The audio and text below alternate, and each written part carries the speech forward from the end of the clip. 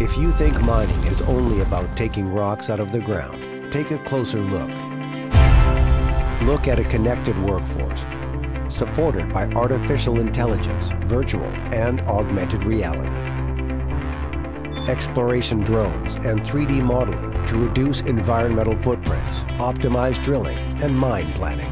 Smart sensors to improve head grades and sort waste. Autonomous fleets and optimized equipment controlled from remote operations centers. Mines that run entirely on electricity with drastically reduced water consumption and increased recycling rates. Remote monitoring for closed sites. We're even working on the possibility of eliminating traditional slurry tailings facilities completely. This isn't the future. This is the new face of mining.